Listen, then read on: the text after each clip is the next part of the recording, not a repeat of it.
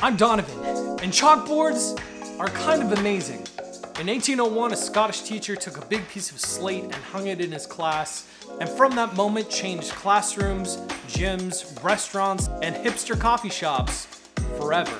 And since then, chalkboards have been a fun and simple way to take an otherwise plain surface and transform it into something interactive, where anybody can display information or express their creativity, or both. I want to make a stovetop cover, or a noodleboard as they're sometimes called. But I don't just want a plain noodleboard, no, I want to put designs on it, maybe add a couple of applicable video game characters, and right in the middle, put a chalkboard. I have a couple of scrap pieces of wood that I think will be great for this project, but before I can cut them out, I first need to measure. Now, stoves come in all kinds of styles. My particular style, I have a gas stove with these removable covers, so when coming up with my measurements, I need to make sure that the stovetop cover is going to clear all of these whenever I put it on top.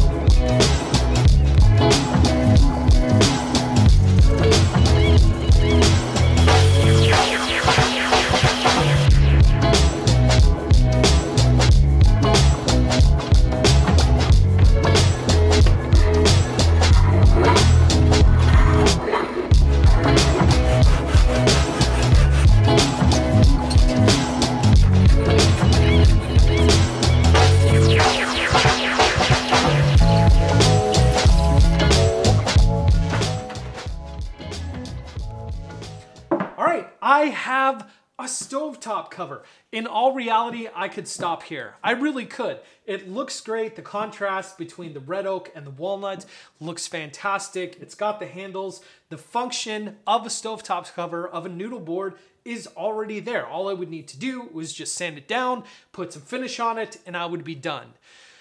But that's not my style. I want to add more to it, and so I need to figure out the layout for what I want this top to be.